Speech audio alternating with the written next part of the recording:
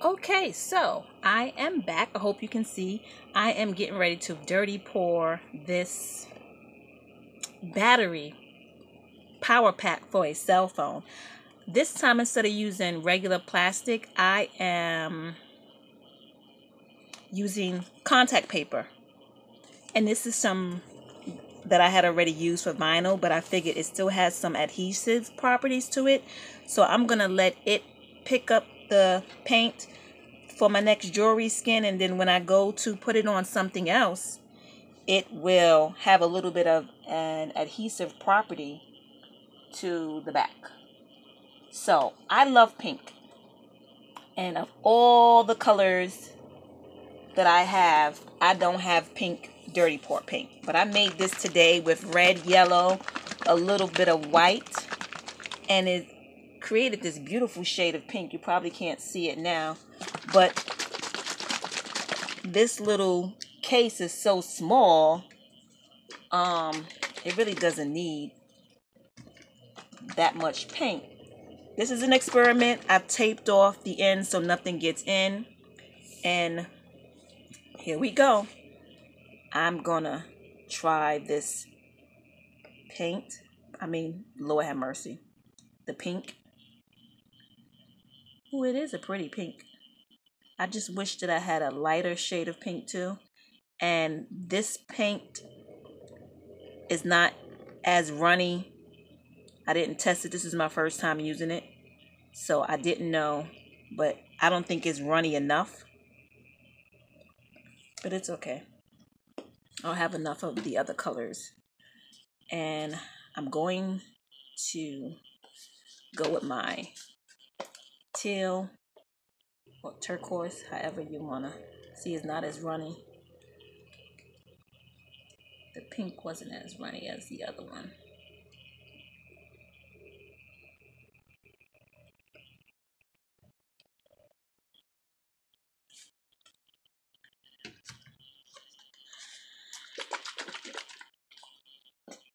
I'm going to add a little yellow.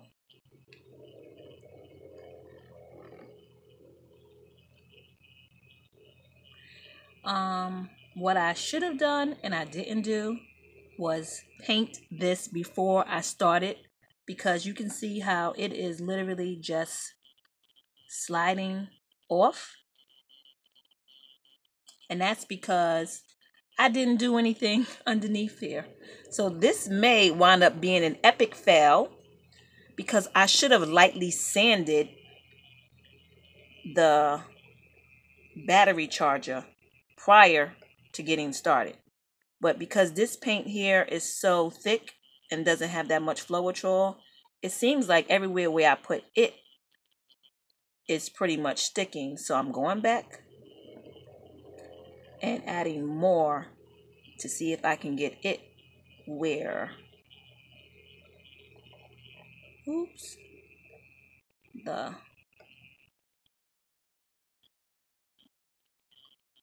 the white is. Oh, seems like that's gonna do it. I hope.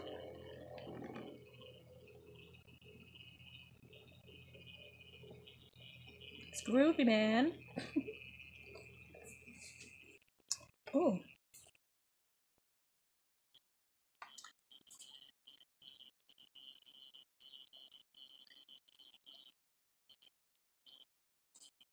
Just now, because this is not made for the spinner, I had to tape this onto my spinner, and so I know where I taped it off that it's not going to have any color. It's just going to be white, and I really didn't want it to be white. I wanted to color the whole thing, so I'm gonna have to work on that. But you know what? I like it just the way it is without adding anything else. I like how the colors are just blending in. If anything, I just add just a little tail to the top. Whoops. I didn't even want that much, but as it's spreading, it will continue to mix.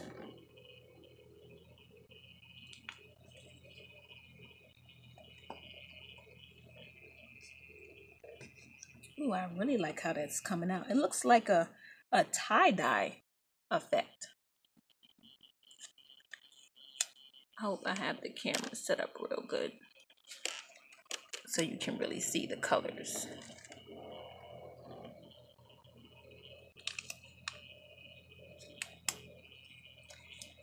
And I'm literally just going to let it continue to swirl.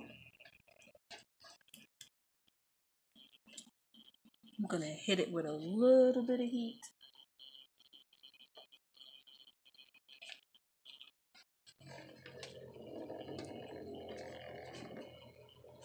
Make it a 2-for-1 video with this one.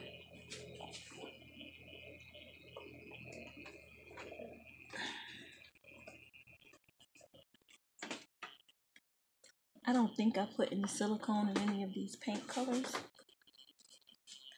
And I really like how it's swirling.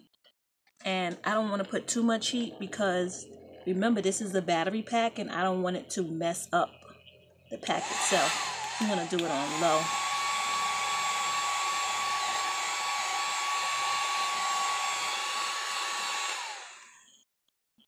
Oh, it's coming out really nice.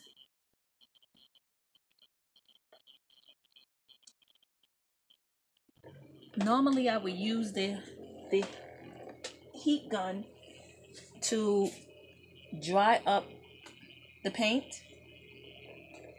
so it no longer falls. But in this case, because the item that I'm using is plastic underneath, I'm just trying to get the paint that's running so it will, see those pretty colors, it won't run that much because I'm scared to put too much heat on there and mess up the case. So it'll be pretty, but then it won't be functional. And I need it to be functional.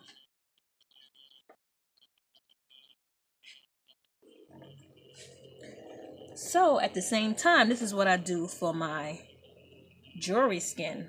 I literally just move it around on the plastic, and whatever shape it creates is then used for jewelry. Once it dries,